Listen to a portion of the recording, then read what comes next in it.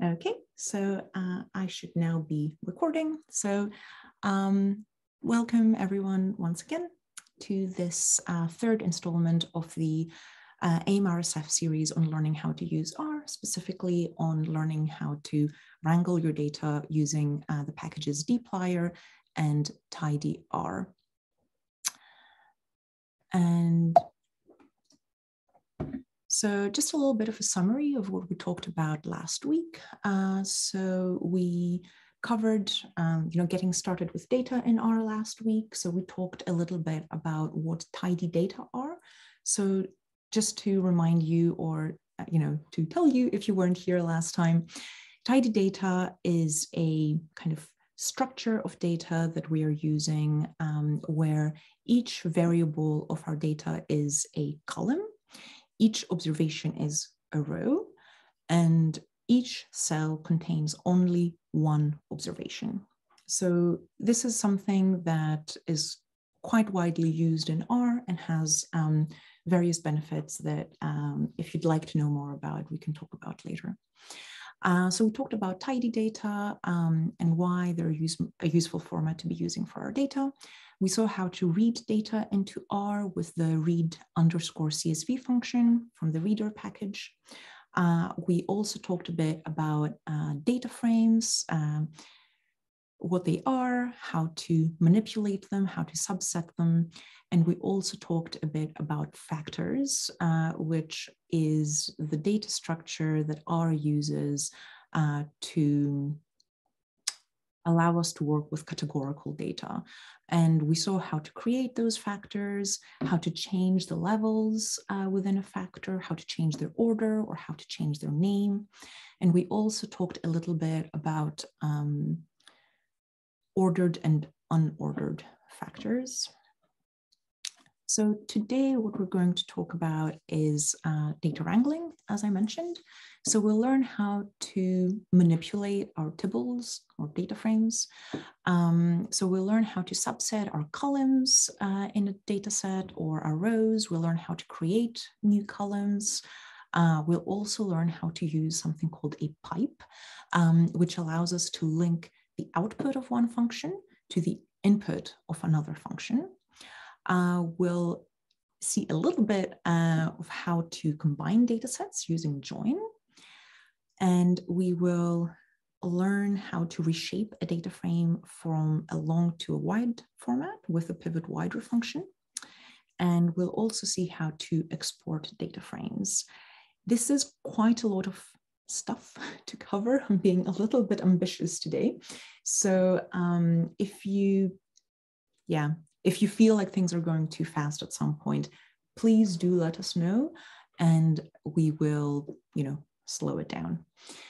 So, and now what I will do and what I would like all of you to do is navigate to the folder which contains the R project file and the various folders that we created in the previous sessions.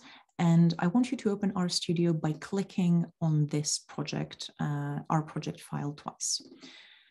So once you do that, RStudio will open. And if you look at the top of your screen, you should be able to see that this project has been opened in RStudio. This is really important for being able to read in data in our project. So please make sure that you have done that and that you have created this folder structure that you either saw in the previous sessions or that I emailed you about. So you want to have the scripts folder, this data raw folder, data clean folder, and within the data raw folder, you want to have the COVID data. If you haven't been able to do any of those things, please do say so in the chat or in the HackMD, and hopefully Raphael can help you with that. Okay, so I'm just going to get started by creating a new script. So I'm going over here to this icon with the file and the big cross, and I'm going to create my new R script. And I'm going to save it immediately into my scripts folder. So it opens this wizard for me. Make sure that you click on the scripts folder that we created. And I will give this a sensible name like data wrangling demo, and I will save it. Okay, so the first thing that we want to do is, as I mentioned last time, load in the packages that we will be using today. So the first package, which we've mentioned a few times in these workshops, is the tidyverse package. So I have written library, opened and closed parentheses, and written tidyverse within the parentheses. And now to run this, I need to click on command and enter, command and return, or control and enter. And you will see something like this in the console. I mentioned I'm being ambitious today. I'm also going to try to make up for last time and show you a little bit about dates. And the package that we need to work with dates in the tidyverse is something called lubridate. Oops, lubridate. You don't need to install this separately. It is part of the tidyverse, so it has already been installed if you installed the tidyverse, but it's not one of the packages that the tidyverse automatically loads once you run the library tidyverse command. Well, you can see which packages tidyverse automatically loads, and lubridate is not one of them. So we need to load up lubridate independently. And I'll just add a comment here to say what I'm doing, which is load packages. Okay, so now that we have that, we'll need to read our data in again. So our data that is over here in the data raw folder. So COVID data. So remember, the function that we need to read in our data is read_CSV, not the read.csv function, which I know is a little bit confusing. This is not the one we want. This is the one we want with the underscore. So read_CSV. And what I need to do now is give an argument to my function. The argument that the read_CSV function requires is the path to the file that I am trying to open. So my path is data_raw, so the folder in which the data is stored, and the name of the data set. So COVID-data.csv. And if I now run this command, we'll see our data appear in the environment. Apologies if there is noise in my background. My partner is making some tea. All right, so we have successfully read in our data. I will take a brief second here to check that everyone was able to do that, because if you have not been able to do that, you will struggle to follow along with the rest of the workshop. So yes, I'm seeing some check marks, some thumbs up. That's great. More check marks. Amazing. Okay, wonderful. Yeah, I just don't want to lose anyone at this point. That would be terrible. Okay, great. So just to remind ourselves, let's have a look at this data set with a glimpse, just to see what we have. So we have 53 observations and 11 variables. These are our variables over here.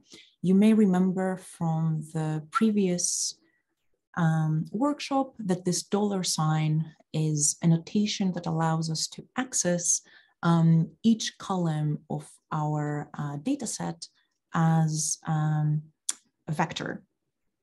So if we type country $, we start with the data frame or tibble, so COVID_data, and then $, to access something within it. So for example, country, and we run that. We will get all the values in the vector country that is contained within the COVID data data frame. All right. So yeah, something that I would like to point out here is something that we also noticed last time, that there is something wrong with this variable country. It clearly contains more than countries. Obviously, Africa is a continent. That is something we will deal with later. So yeah, if I run Glimpse again. So this is what Glimpse tells me. So it gives me a high level understanding of my data set, the data types, the first few values that can fit in my console. Another function that we saw last time that is helpful for getting an understanding of our data sets is the summary function. So if I look at that, we mentioned that this is a very handy command when you have a lot of numerical data. So I always like running something like Glimpse or Summary when I first get access to a data set, just to get, like my head around what data I am working with. And also to see, is there something strange with this data? Obviously, today we'll be cleaning our data, so it's useful to know what we need to fix. So is there anything that someone would like to, that someone can see as being wrong or strange with this data set? You can type it in the chat, or you can raise your hand and speak.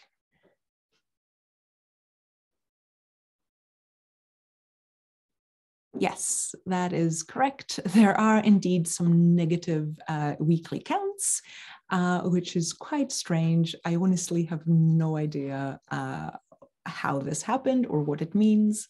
And that also translates to some weirdness in the rates for, the fortnightly rates, where we have some negative rates, which is quite strange. This also gives us a nice overview of how many observations are marked as NAs. Remember from the first workshop, NA and R is missing data. So we can see that for this variable node, it's all missing. There are 53,074 rows in this data set. And for this variable, they are all missing. So this is essentially an empty column. It's doing nothing in our data set. You can also see that there are some missing values over here in my weekly count and in my cumulative count, in the fortnightly rate. So these are all good things to be aware of. And one thing that I like to do to get an idea of what kind of data I am missing is use the is_NA command, which we saw very briefly in the first workshop. So if you remember, the is_NA command returns me a vector that says true for every value that is missing and false for every value in a vector that is not missing. So if I type is.NA and COVID data and $, cumulative count, for example, which we saw has 10 missing NAs. So it returns, 53,000 values of mostly falses, and there will be some trues in there. Obviously, that's a very difficult thing to parse because no person, I think, can just look at 53,000 rows of something and be like, oh yeah, that makes sense. So what I want to find out is which of these observations are missing. So if I just type which, and then within that, I ask which observations are missing in my vector of cumulative count within my COVID data frame, and return this, what it tells me is the indices of all of the values within this vector that are NAs that are missing, which is quite handy to have these indices, because remember, with the square notation that we saw last week, we can use those indices to to return, to subset the rows in which these missing values occur and where they appear. And the way in which we do that is by typing the name of our data set, so COVID data, opening and closing square parentheses. And I'm just going to be a little bit lazy, and I'm going to just copy this and paste it. So this is a little bit difficult to look at. So if this was a little bit confusing to follow, basically what I'm doing is I'm accessing this specific column of my data set with this $sign notation. And then I'm asking,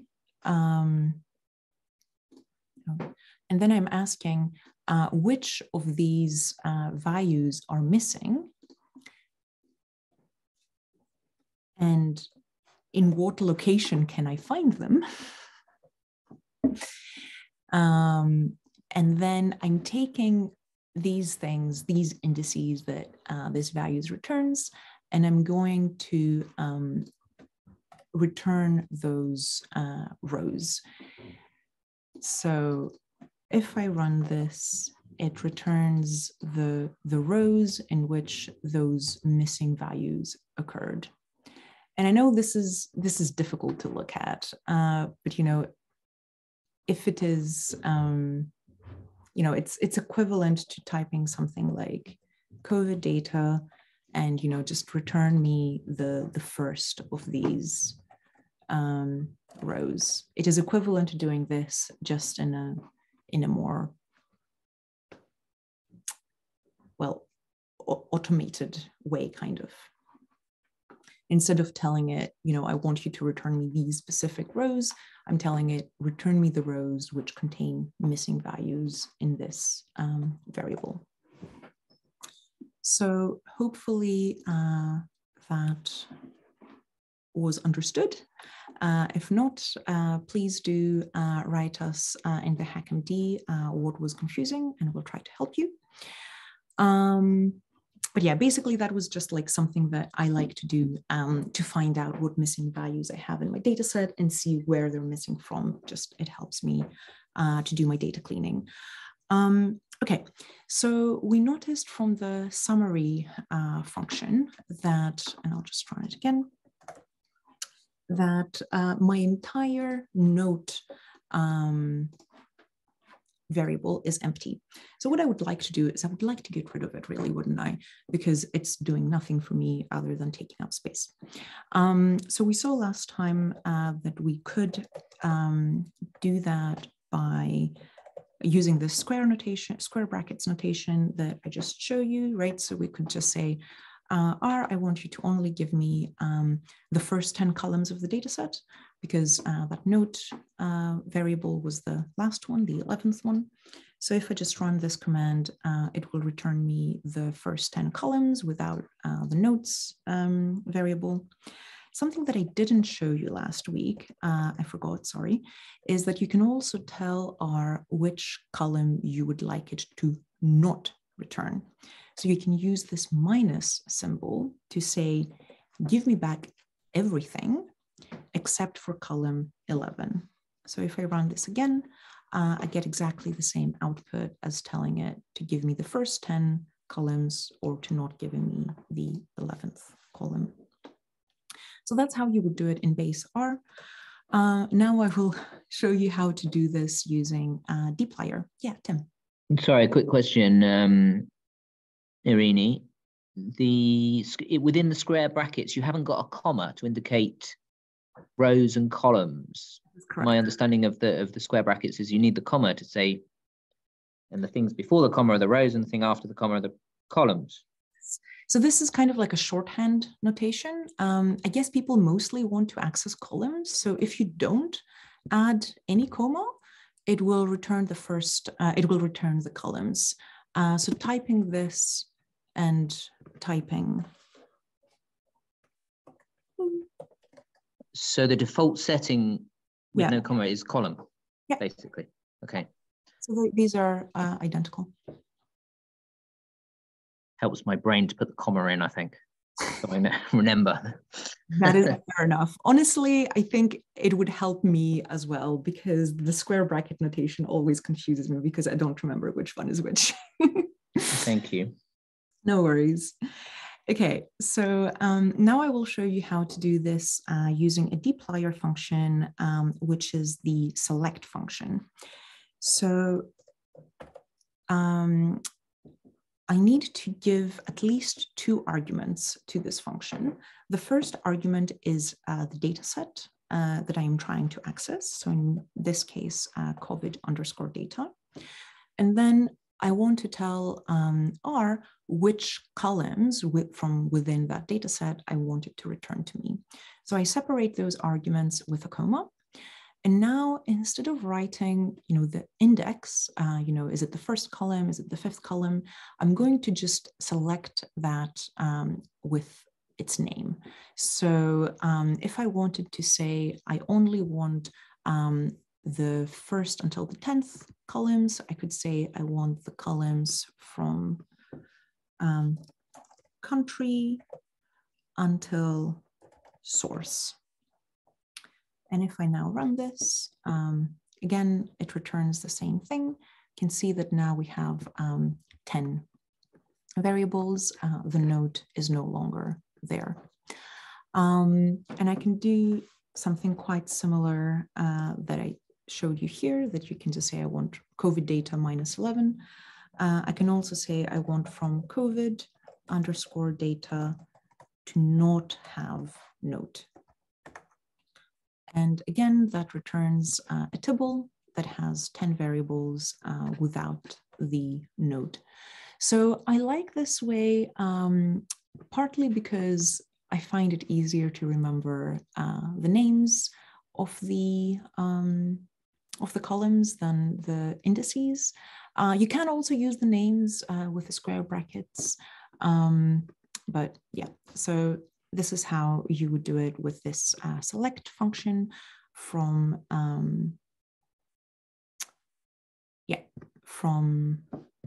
dplyr. And you can also select multiple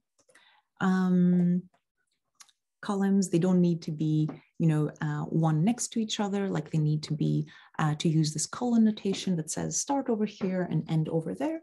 You can also just select, whichever columns you would like. So if from my COVID data frame, I wanted to select, let's say, the country, the continent, the population, and the weekly count, I could just run this, and I will now get back a tibble that only has 4 variables, the ones that I asked for. So country, continent, population, and weekly count. All right. So that is how you can select only columns. I will now show you how you can select specific rows. You do that in R using a function called filter. And filter works fairly similarly to select. So you open and close parentheses, you type the name of the dataset that you want to access, and then you tell R on what kind of like logical conditions you would like to filter your data. So for example, I might want to keep all the observations that came from a specific country. Let's say I want all the data that came from Cyprus. So this is how I would write this. Again, I write my data set, I separate my arguments with a comma. And here I write my logical kind of like condition that needs to be met. And what this means is that the variable country, its value needs to be identical to, this is what these two equal signs mean, to this character string of Cyprus. And if I now run this, you see that I get back a table that only has 258 observations. They are the observations that I have for the country of Cyprus. So that is how you would do that. In case you're not familiar with these like logical kind of like operators, there, I have linked in the resources a web page that has a list of the various logical operators that you can use. But another common one is, for example, if I wanted to, let's say, keep only the data that is not about Cyprus, the way I would write it is this way. So instead of having two equal signs, I now have an exclamation mark and an equal sign. The exclamation mark in kind of like this logical notation, logical operators means not. You can also have like your normal ones, like, you know, bigger than or smaller than, you know, like so, or like so. And you can combine them with the equal sign as well. So you could have it something like this or something like this. And I'll just comment these out so R does not complain. But yeah, if you're not familiar with these, please do check out that resource at the bottom of the HackMD to get an idea of what other logical operators there are.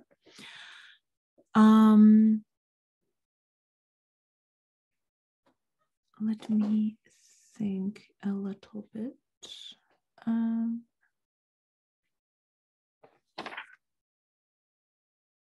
Yeah, so another thing that I wanted to show you is that you can combine these logical conditions that need to be met. So if I, for example, wanted to only keep data that come from Cyprus and is about positive cases as opposed to deaths, which is what that indicator variable tells me. How would I do that? So let's start with filter, COVID data, which is my data set, and then I can add my logical conditions. So same as before, the country needs to be Cyprus. And then I could say and the indicator needs to be cases. And let's say the weekly count needs to be over 50. So if I now run all of this, you can see that I get an even smaller data set than before. This only returns 102 observations, the ones that meet those criteria that I set out. So I only get information about cases and only about weeks where the weekly count was over 50. Because most of the times that we have multiple conditions, multiple logical conditions that need to be met, we want all of them to be true. We want this AND logical kind of like operator. That is the default in this filter command. So if I were to write filter COVID data country equals Cyprus, and now instead of the ampersand, write comma, and then indicator equals cases, comma, weekly count larger than 50. This returns exactly the same data set as before. So when you just type comma, R assumes that you mean ampersand. If you did want a different behavior of not AND, but for example, OR, the operator that you would need there is this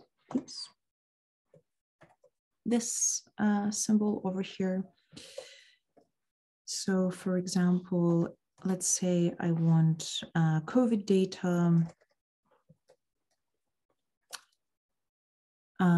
that is from either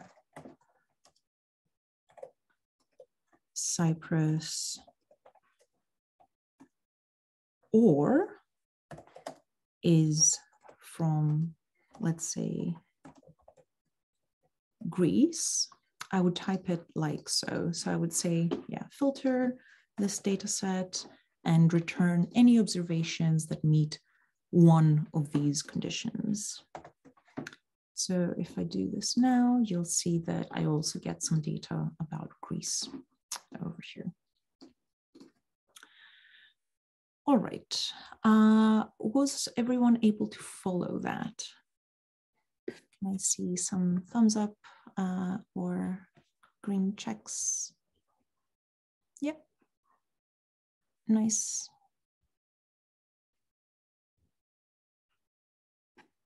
All right, if someone is struggling, please do let us know in the HackMD. I wanted to check because I will now show you something a little bit complicated. So if this gets confusing at any point, please just tell us and I will repeat whatever was confusing. Okay, so I've mentioned a couple of times that I don't like that this country variable contains information that is about continents. There is an easy way to fix that. I could just rename my variable to be something else. So I could rename it to be COVID data. So I'm using a function called rename, which is quite convenient. It's an easy one to remember if you're trying to rename something. And I could just say, instead of country, I want this variable to be called country and territory,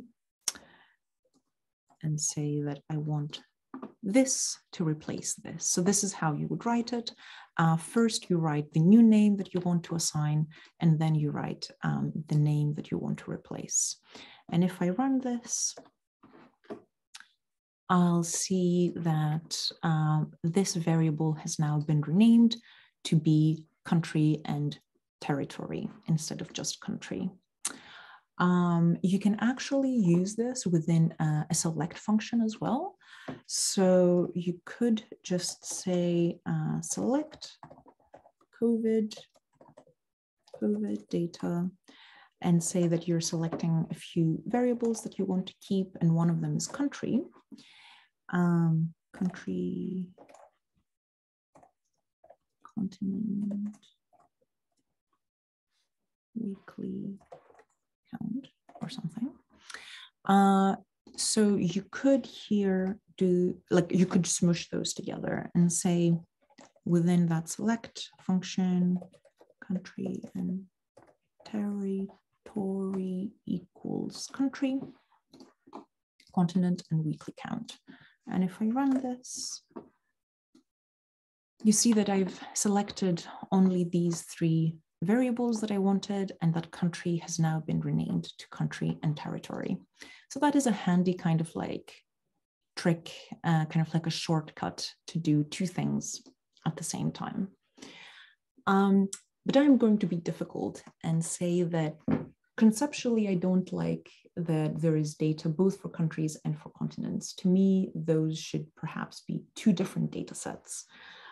So what I'm going to try and do is get rid of the data that refers to continents, right? So what I want to do is I want to filter out all the observations that come from, an area that is not a country. Okay, so first, the first thing I need to do is I need to figure out which of the observations within my data come from countries and which come from not countries. And I don't know if you noticed this, but let me just print the values of this vector, COVID data country. So Algeria, Africa total. You can see that for places that are not just one country, but like a collection of countries, there is this word over here that is a bit of a, telltale word that tells us this is not just one country, it is more than one countries. So if I could find all the observations that have this word total in the country variable, then I would be able to get to the observations that I want. So what I'm going to use is a function from the, not here, a function from the stringer package, which allows me to manipulate or work with character data. You don't need to install or load this package. This is one of the default tidyverse packages. And I'm just going to show you one function from it. But it is a very handy package to know if you work with any kind of text data. So the function I'm going to use is the function string subset. Oops, I mistyped that. String subset. And at the same time, I will type this in the help. So you can have a look at what this does. So, okay, I need at least two arguments here. I want the string where I want to look for something, which in this case is COVID data $country. This is where I want to search. And the pattern that I am looking for is this total thing that I found. So if I run this, it returns all the observations within the country variable that have the word total. So I can see that it's picking up on, Africa, America, Asia, the EU, and so on and so forth. Okay, great. So these are kind of like continents or, like the EU. What I would like to keep, and I will show you why in a moment, is all the observations that are countries. So now what I'm going to add here is information about this argument, this negate argument, where if I add it, I will basically say, okay, within this vector of country in the COVID data, look for the pattern total and give me everything that doesn't have this pattern, okay? So I want you to return me all the countries, not the continents. So I'm going to say negate equals true. And now if I run this, I am getting back countries: Andorra, American Samoa, Algeria, Afghanistan, Albania. Excellent. Okay, So now I'm getting closer to being able to filter those things that I want. All right, so let's see how I'm going to do this now. So filter COVID data like before. And now I want to write my logical condition on what I want to filter. So we saw these various operators of, the 2 equal signs. Could say that I could use those 2 equal signs. That's not going to work because those expect only a single value, a single character string. And I have multiple of them. Oh, right. Yes, and I want to, sorry, I skipped a few steps. Basically, to make this vector here a little bit easier to read, I will also do one more thing, which is wrap this thing around it. And what this will do is it will give me all of the unique values of this vector. So if I run this, I get back a much more reasonable set of values. It's still a lot of stuff. It's still like 222 values, but it is better than, like 50,000 or something. So these are the names of all the countries that are represented in my data set.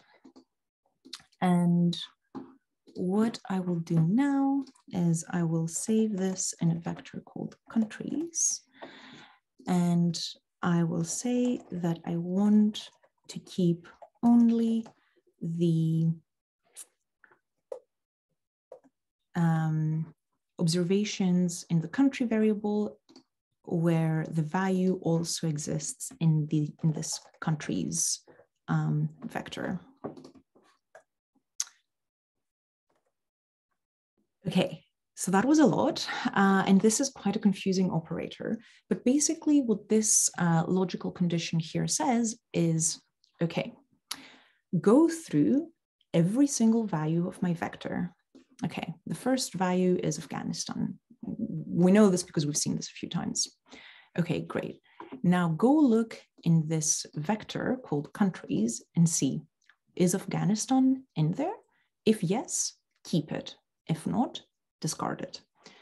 And we know that Afghanistan is in this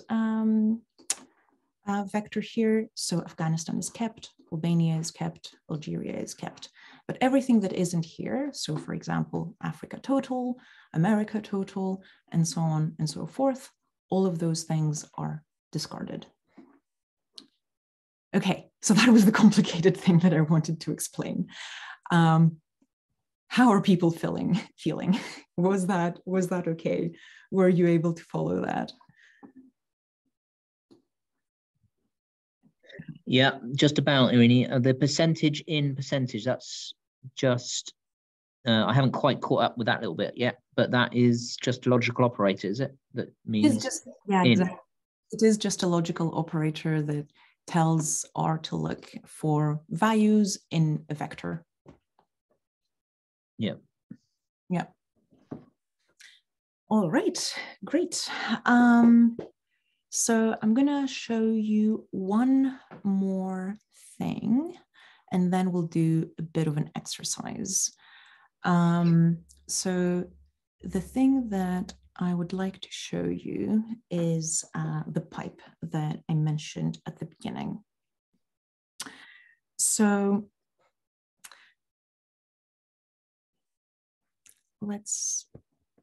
okay. How do we do this? All right, so I now have this, I have done this, which allowed me to filter out all of the observations that come from continents or collections of countries. But this is not the only cleaning operation that I want to do on my data. We've already mentioned that I also want to exclude the column note, right? Because it is empty. So how would I go about doing that? How would I do both of those things to my data set? So one thing that I could do is I could save the output of this onto a new data set. So I could call this COVID data countries and assign this output that I'm seeing over here onto this data set. So if I run this, I see that, yes, I have a new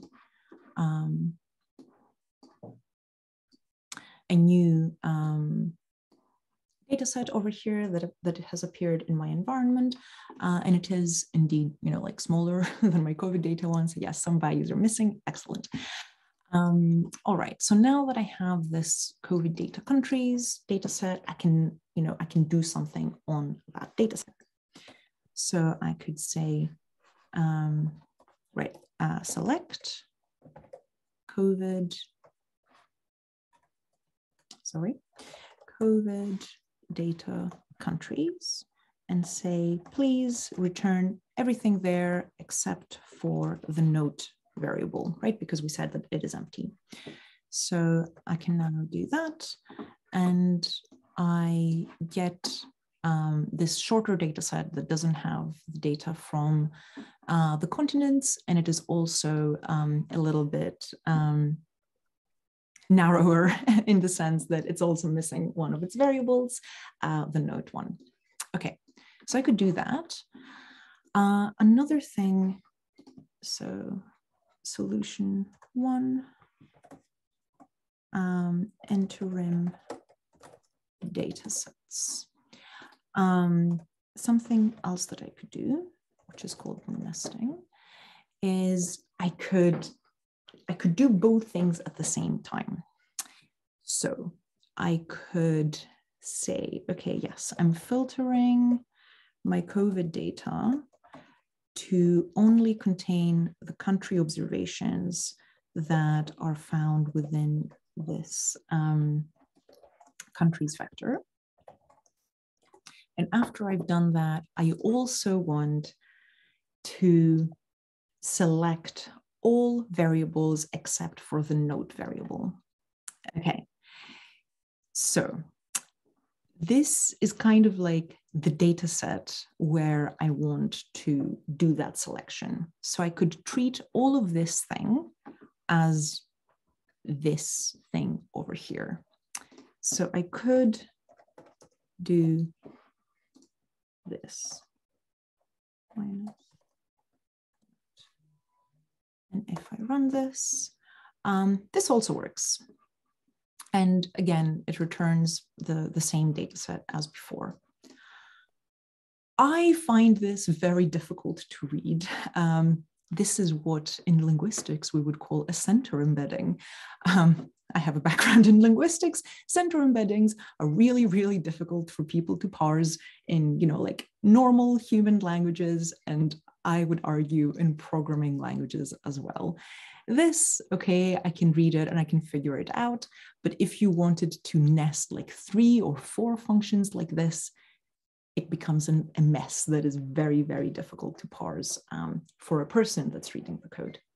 So the third way that I would like to show you, and is the thing that I most usually do, is use a pipe. 3 pipe. And this is another strange operator that includes percentage points. So the pipe in the tidyverse pipe, I should say, is written like this: percentage sign, larger than sign, percentage sign. So this is a pipe in R. You can also write it as a shorthand with Shift Command M in a Mac, or Shift Alt M in a Windows. I'm not sure. But yeah, so what does this do? Okay, let's say that we start with just like our data, COVID data. We have our data set and we want to do something to it. We say, take the data set And then, so you can also type it, slower, as in percentage sign, larger than sign, percentage sign, or the shortcut of Shift, Alt, Shift Command M. Yeah, Shift Command M. And then say, I want to filter. And now I don't have to write the data set anymore because it's already over here. R knows that I've already taken this and I'm passing it into this function. So now I don't need to write the data set. I just go straight to the logical condition of country in countries. And now that I've done that, I am also going to select everything but note. Okay. So if I now run this, it returns the same data set that I got in the previous 3 attempts, or 51,546 observations in 10 variables. So you can read this pipe kind of like operator as a then. So you start with this thing, then you do this thing, then you do this thing. Shift control. Thank you. Thank you, Alexander. Yeah, so I would highly recommend learning the shortcut for this operator because it is a bit of a pain to type percentage point, percentage sign, bigger than sign, percentage sign every single time. Yeah, and you can string as many functions as you want in this way. So if you then wanted to, I don't know, like also rename something, you could just like string it along here and say rename, I don't know what you would rename, but yeah, weekly count to weekly n or something. So, and it just does first the filtering, then the selection, and then the renaming. All right, so hopefully that was okay. You'll now finally have a chance to practice all of those things that I said in a bit of an exercise. So if I go back to my slides, what I would like you to do is subset the COVID data table such that you keep only observations from the TESI COVID-19 source. So source is the variable here, and TESI COVID-19 are some values within that. And I want you to retain only the variables of country, indicator, year_week, and weekly count. I will note that this is a character variable, so you need to use the quotation marks when you do any filtering, say, using this variable. So you have 5 minutes. I will start the timer now. If you're finished before the time has run out, feel free to give us a green check. Or if the timer has run out and you're still not done, please do give us a red X and we'll give you a little bit more time.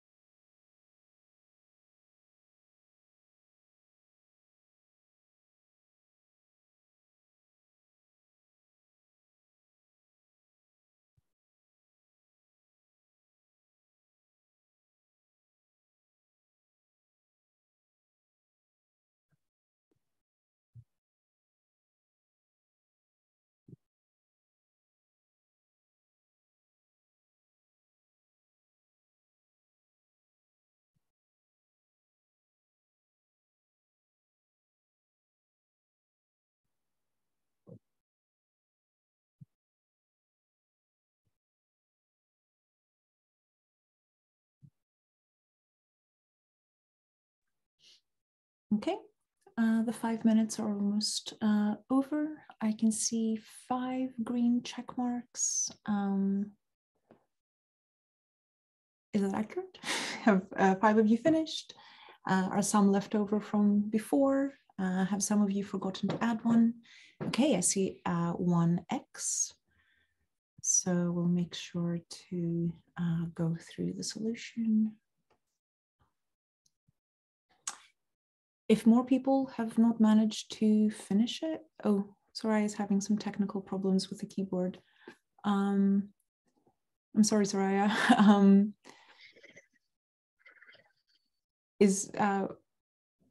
Are you not able to type, or?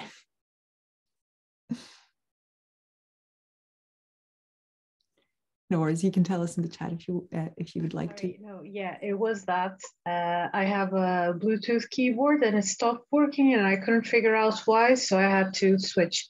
So I'm late, but you may continue. No worries. Yeah, Bluetooth keyboards are fun. I also have a Bluetooth keyboard, but I sometimes leave it behind on my desk and go work from the sofa. And on one occasion, my partner just like threw a bunch of things on my desk, and like there was a ghost writing in my document. And I was like, what is happening? Anyway, cool. So the solution to this is fairly short. So what you needed to do was only retain observations that relate to, that come from the TESI COVID-19 source, data source. So you need to write that like so. So source equals, so is identical to, and then you need to use the quotation marks here. And after you have done that, you can select the variables that I asked you to select of country, indicator, year, week, and weekly count. Did anyone try doing those things the other way around? So selecting first and then filtering. And if anyone has, could you unmute and tell us what happened, or put it in the chat? I tried the command in the chat. So that and it didn't work because it said that I must use a logical vector, not character. Yeah. So Input must be a logical vector, not a character. Yeah. So what? Yeah, I'm not sure which bit is breaking this, but yeah, you don't need to use the $ notation because you're already telling R that you wanted to filter the COVID dataset. It knows where to look, so you don't have to say COVID data $. Yeah. So would that matter though? Not necessarily. I think it might still work, but you just don't need it. There's a problem here is that the source that you have written is TESI without the COVID-19. So there isn't anything called just TESI without the COVID-19, so the filtering won't work. And then because you ask for filtering for those, for the source of TESI, and then it's just separated by commas for the various variables. You don't say that you want to select those variables, right? So filter is for the for selecting rows, and select is for selecting columns. So you need both of those. Here. Alexander says you created a new data set for only TESI. The percentage sign in percentage sign thing, and weirdly gives a different amount of rows. Yeah, so this operator of the $ in and $ is different to the pipe operator of $ bigger than sign $.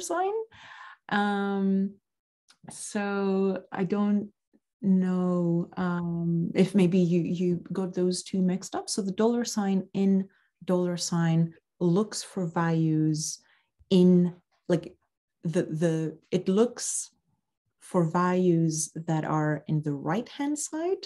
So after the in the well, yeah, essentially I mean, your solution was obvious, but I didn't think about that. So instead of using source equal tested for it, like we did before, I created another data set, and then I had source, and ask if it was in the other data set, like we did before with countries. So like we did with countries, and then percentage in countries variable. I did the same with this essentially, but this is the more obvious way. But weirdly enough, it gave a slightly different output. I will have to test that later and see what it does, because now I'm curious why it doesn't give you the same output. Okay, and then Richard says, so is this the... Yeah, those are the three options on source. So I think obviously if you just search for Tessa, you'll get 2 and 3 rather than just number 2. I see. Okay, that is good to know, right? So that answers your question, Alexander. Thank you, Richard. Cool. So yeah, my original question was about whether anyone tried to select before they filter. If you haven't, that's okay. Try it now and tell me what happens, and if you understand why that happens.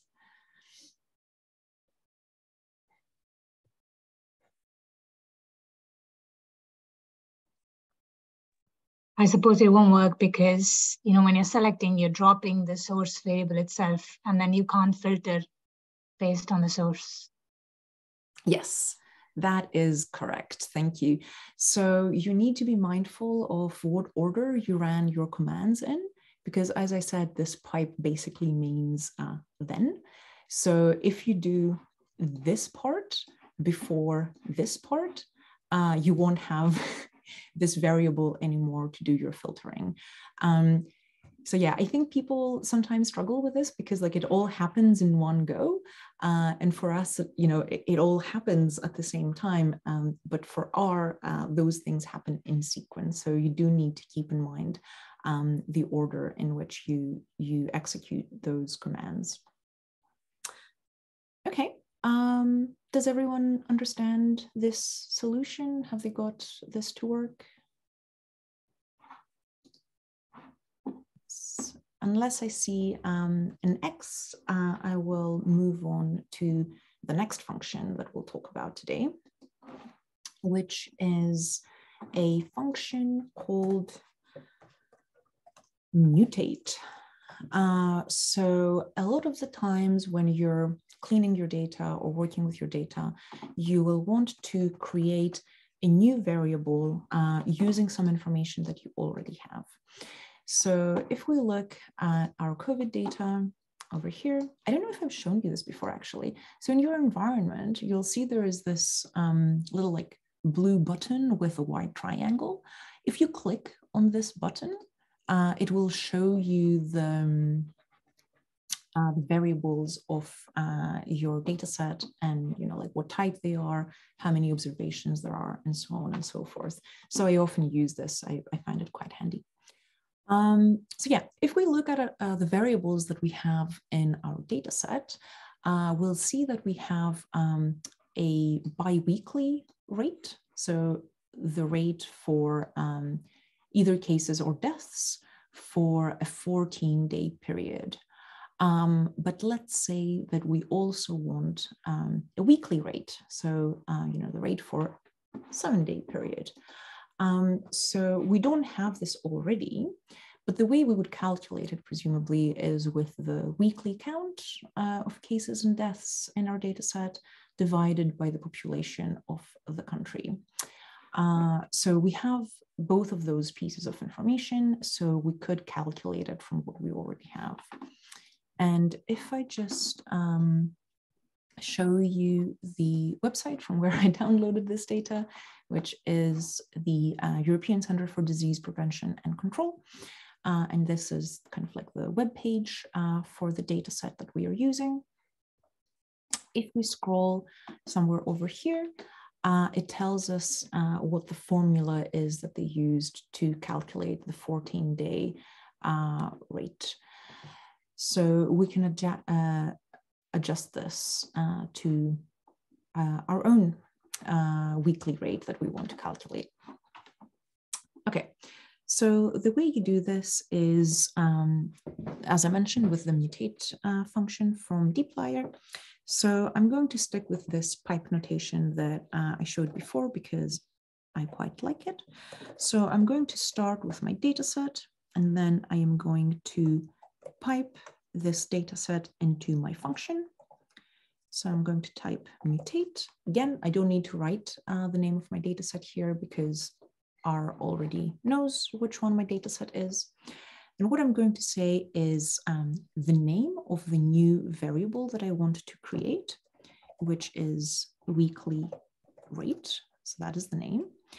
And now I will add an equal sign and then write the formula that I am going to use to create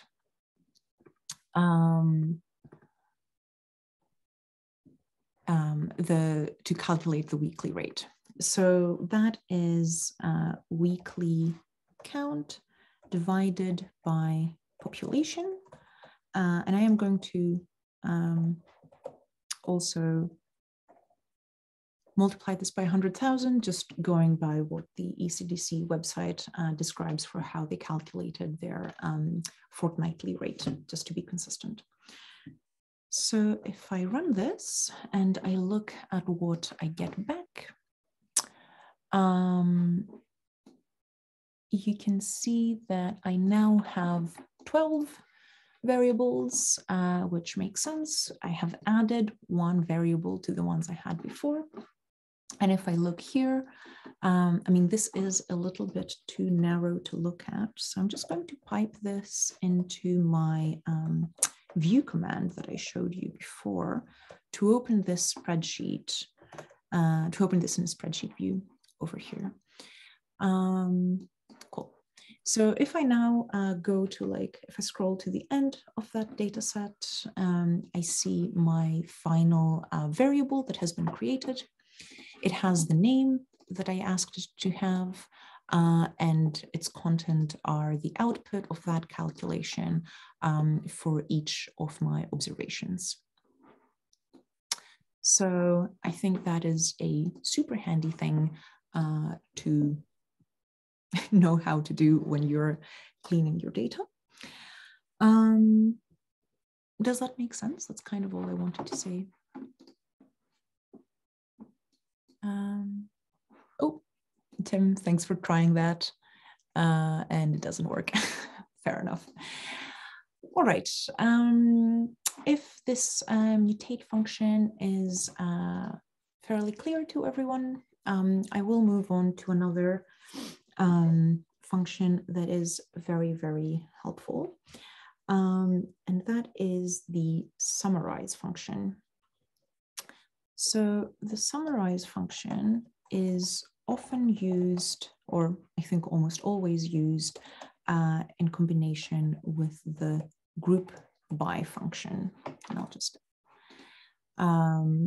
so basically what this combination of functions allows you to do is group your data into, smaller, groups, calculate some kind of statistic for each of those groups and, put them back into a data set all together. So we're going to see an example of how that works. And I just want to mention that R does let you type summarize in whatever way you prefer. So it accepts the British spelling and the American spelling. The main developer behind the tidyverse package, his name is Hadley Wickham. He's from New Zealand, so he types things the British way. All right, so let's see how this works. So let's say that I want to look at the minimum and maximum values of, I don't know, our indicators. So either cases or deaths by each country. So the way I would do this is I would group my data by the country. from where they were observed, and also by the indicator. And then I would summarize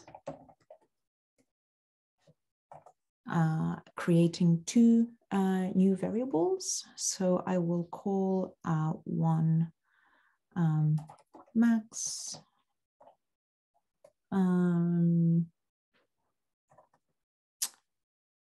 country weekly max or something.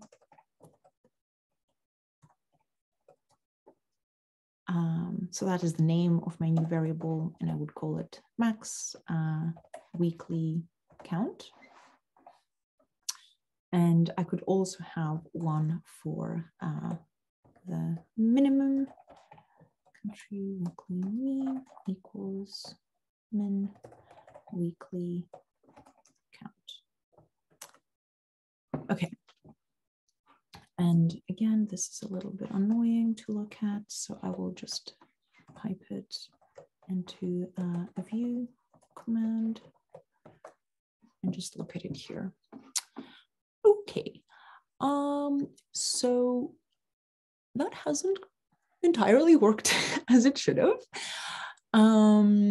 but you can sort of get an idea of what this would have been.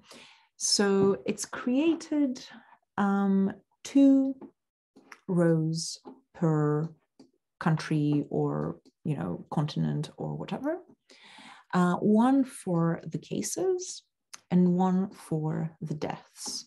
And it's created the 2 variables that I asked it to create over here. So the weekly maximum for each country for the cases and the deaths, and the weekly minimum for each country for the cases and the deaths. But obviously this hasn't worked entirely as I would have liked it to, because all of these seem to be NAs. Not all of them, actually. Some do have values, but the vast majority of them are NAs. Can anyone suggest why that might be? So I think it's for both the country and indicator. So 121130 is the maximum. Mm-hmm. For Austria among the cases, and the maximum among the indicated deaths is 776.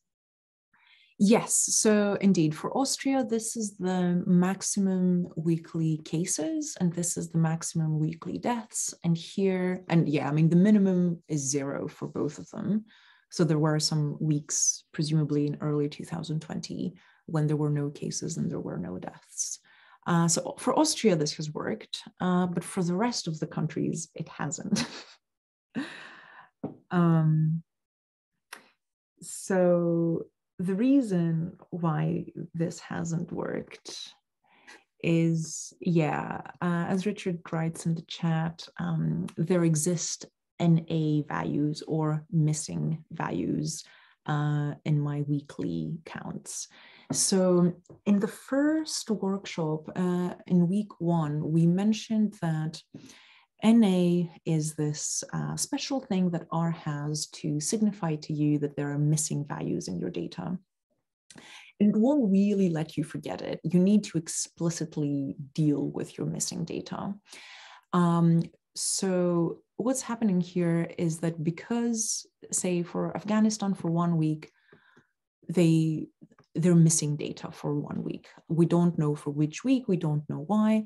And R is like, as long as there's an NA, I'm not going to tell you what the maximum is, because it could theoretically have been the NA. And the same thing for the minimum.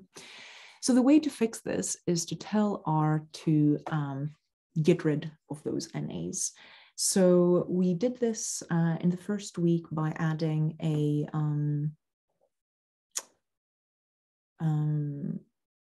argument in our max, min, or whatever function that is, I'll just show you here, max.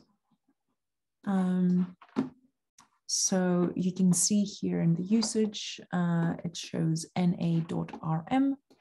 So I could add an argument here saying na.rm normally and say true, and that would remove all of my NAs and it would let me actually see the maximum values that we have and the minimum values that we have in our data already.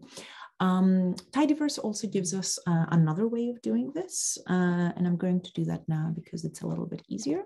So there is a function called drop_NA, and if I open and close parentheses, here I can pass as the argument the vector for which I want to get rid of my missing values.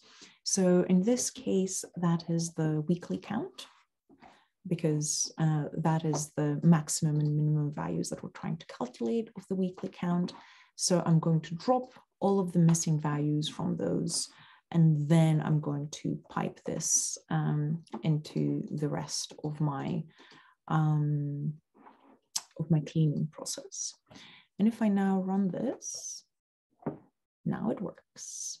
So now that we have explicitly told R, you can disregard the missing values, now we get the results that we would have expected to get.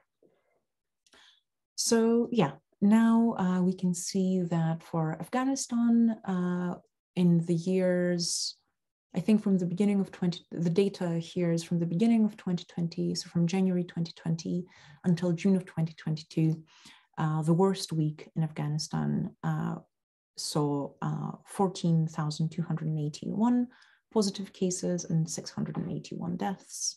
And if we look at, I don't know,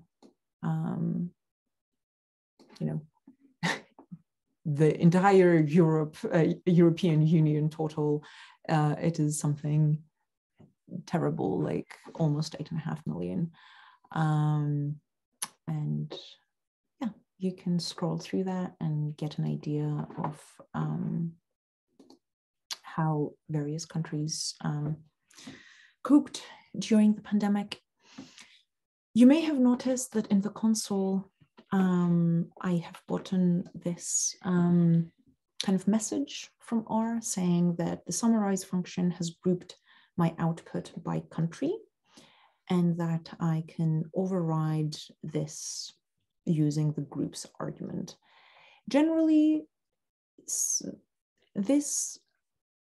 I get this message because for R, these values are still grouped by country. That's not really a visible thing. Like if I just did group by and like looked at my data, I wouldn't really see anything different. It's all kind of like in the background. So it's easy to forget when you've grouped something, but it can have consequences if you then run something like summarize. So if you want to always be sure that your data are not weirdly grouped and you have forgotten about it, it's always a good idea to end your like your chain of things that you have done with an ungroup open and close parentheses function. So this doesn't really change the output that I get here. This is all going to be exactly the same as before, but now I no longer get that message that I got before about my data being grouped, because I have explicitly ungrouped my data now. So that is one example of summarize. I would like to show you another one. So for example, something that I would have been interested when looking at this data is, how equal are the observations that we have from these different countries? So these are all countries like worldwide, basically, right? Do we have equally good data for all of them, equally complete data? So you could check this by seeing, how many observations do I have for, say, Germany, as opposed to, I don't know, well, we've been looking at Afghanistan, right? So do I have observations for each week for each of these countries? So one way to do it would be using this summarize function. So if I start with my data and pipe it into a group by function and group my data by country. And then what I want to see is the number of observations that I have for each of these countries. So the way to do that, the way to get that is to say,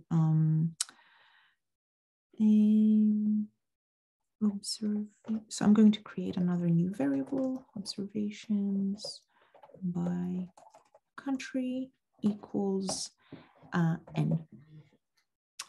So this is the thing, this is the function that I use if I just want to count the number of observations.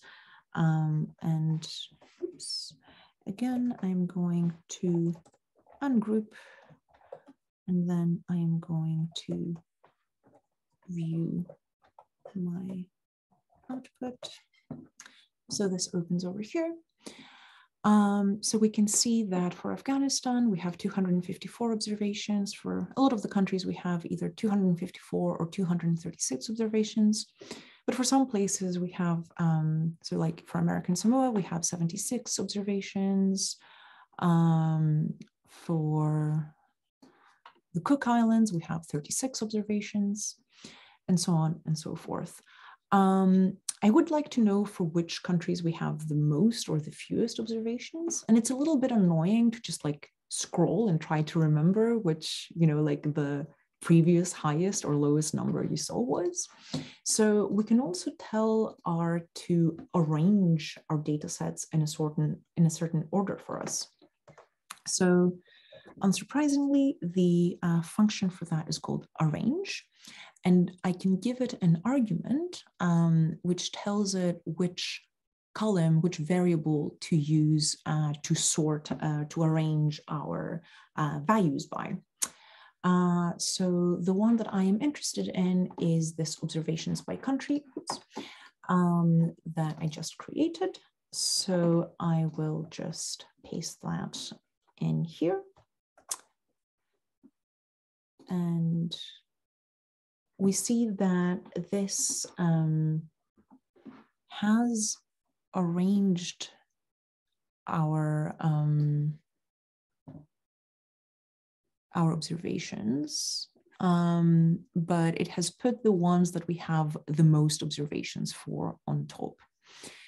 And what I want is the opposite. I want to see the ones that have the fewest observations at the top.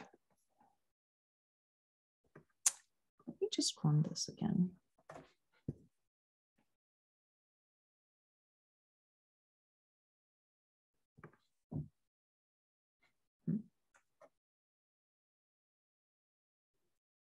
Oh, I see. Okay, cool. So I was getting a bit confused because arrange normally shows things in ascending order.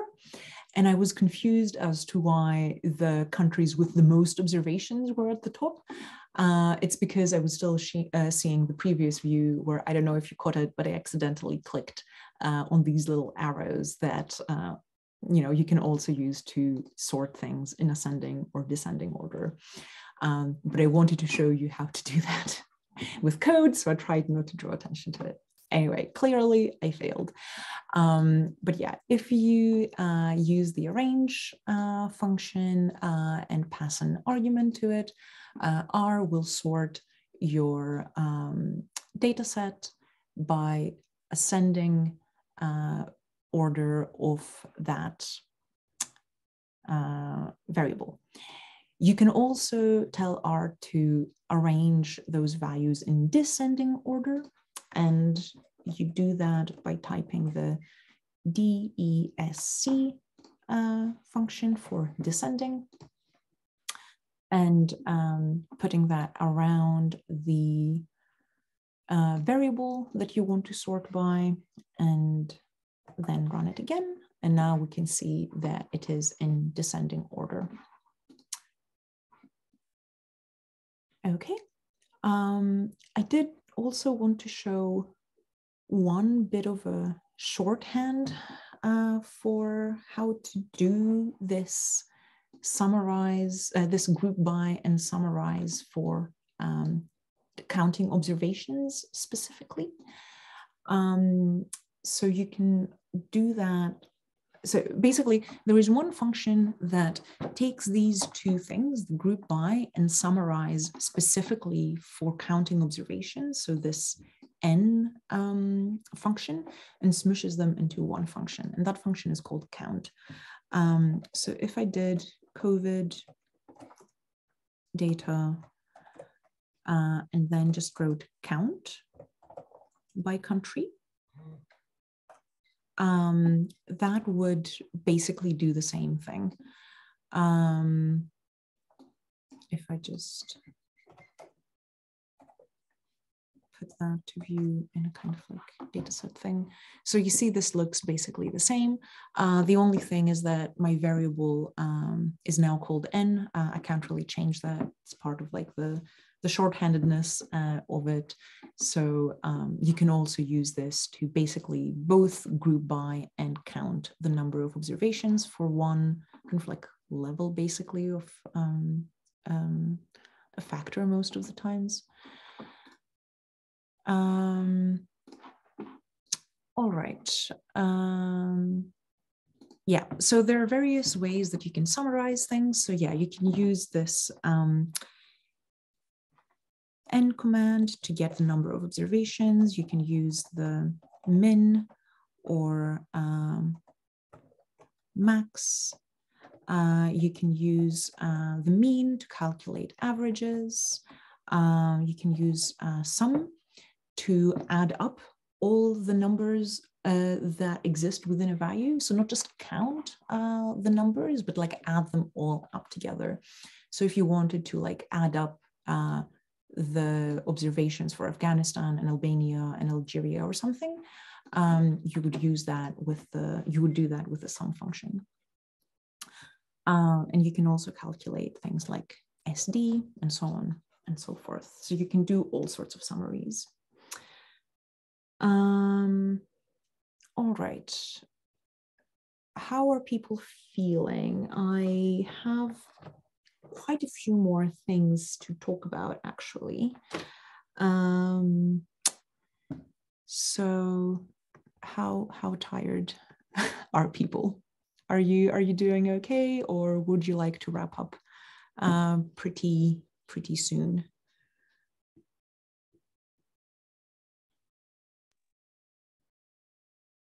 I think this is great, Irini, but I think I'm ready to wrap up because I'd like to sort of consolidate the commands we've already learned, rather than learning more now. It is quite a lot of stuff. Richard's more enthusiastic than me. So I'm enthusiastic, but I'd like to kind of go back through it a bit more slowly before learning more. Yeah, no, that is, I do have an exercise.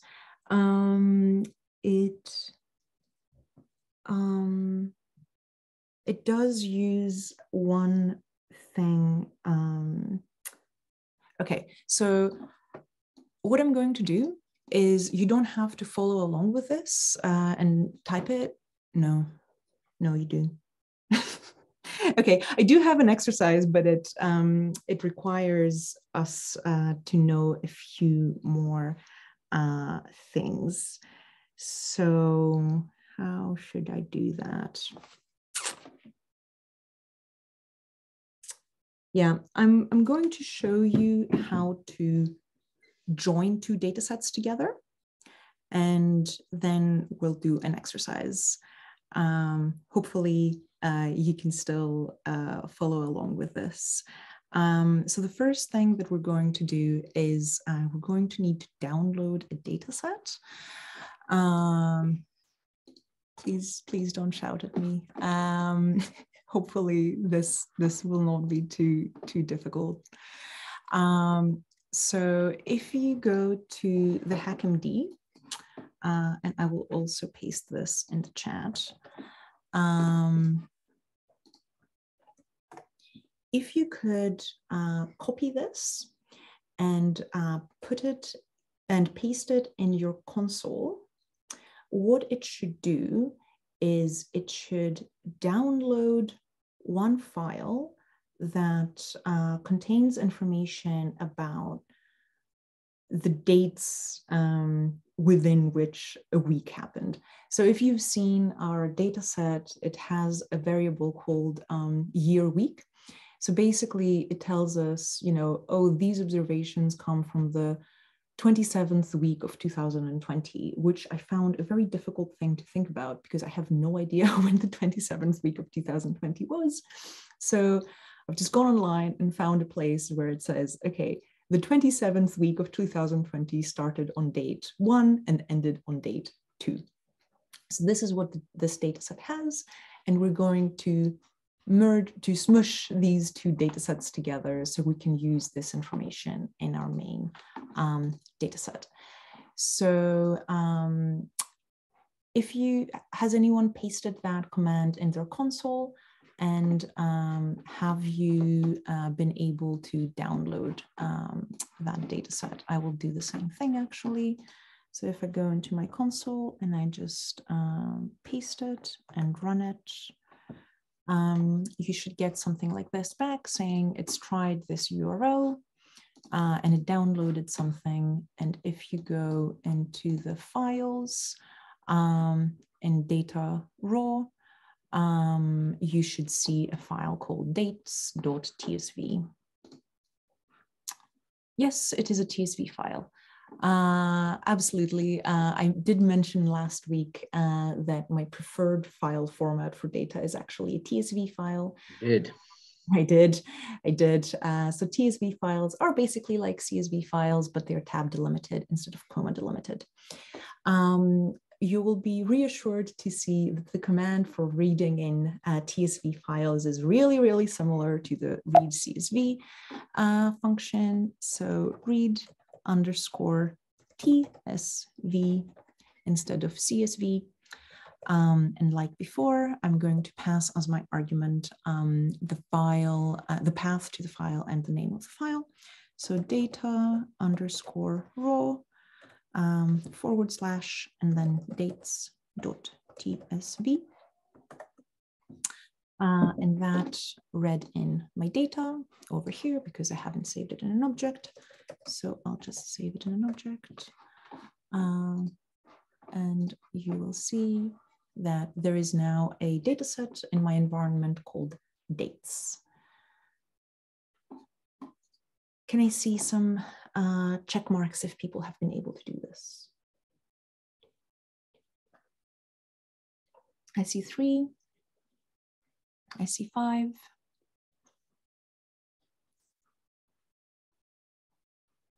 see 6.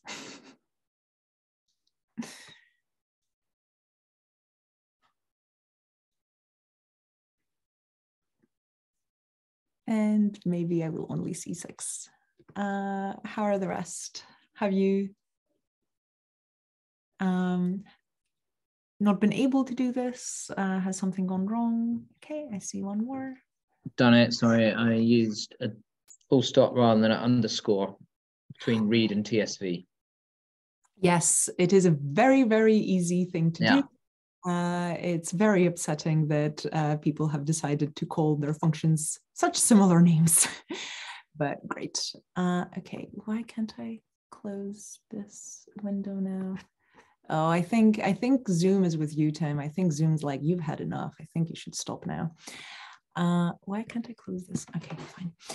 All right, so now that we've been able to read this in, what I would like to do is basically combine these two data sets, the dates file and the COVID data file. So if we look at this dates file, you'll see that it has a variable called year_week, and its values are the year and the month, the year and the week separated by a hyphen. This is exactly the same way in which this variable is encoded in my COVID data set. So again, year_week, and then week, year hyphen week.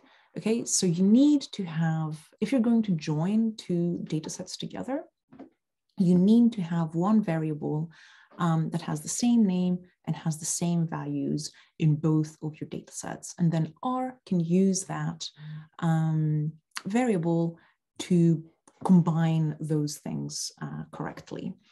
So the function that I'm going to use to do that is join. Specifically, I'm going to use an inner join.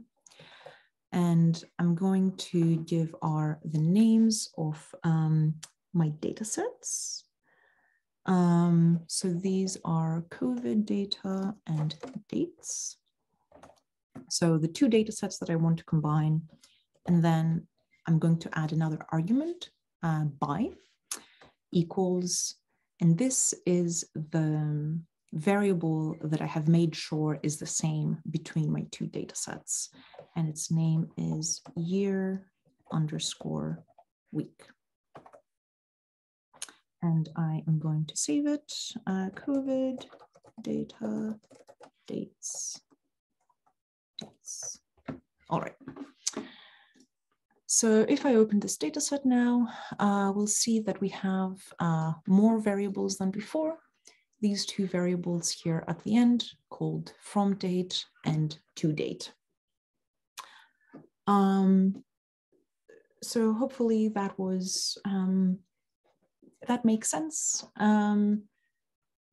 Yeah, R just looks at this year week variable and just matches the values together. Obviously, this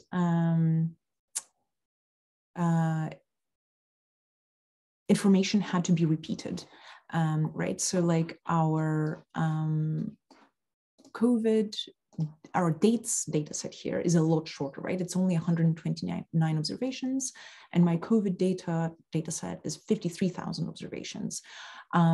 So for every match that are found in that important variable here, it just added these values. So, you know, we have observations for for 2020 week 1 for Afghanistan, for Africa, for whatever comes next, for Albania, Algeria, and so on and so forth. So those observations have each been repeated. And there are quite a few join functions that you can peruse in your own time to see which ones would be the suitable ones for you. And that did take a long enough time that I now don't have time to share the exercise that I wanted with you. Apologies, I did know that this was going to be a little bit too ambitious. Yeah, that is okay. I think I will just leave it here, and I will show you one last thing that you need to do the exercise, and you can do the exercise at home. I'm going to give you homework this time. The function I want to show you is about dates. You can see that here for these two variables, these have the data type of date, which basically just means that R understands that this is a year, this is a month, this is a day, and you can access those things with the function year, month, and day. So if I say year and then COVID data from date, and and I run this.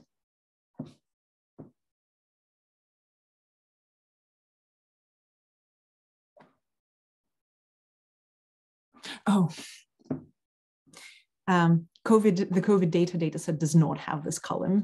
It is the COVID dates data sets that has this column.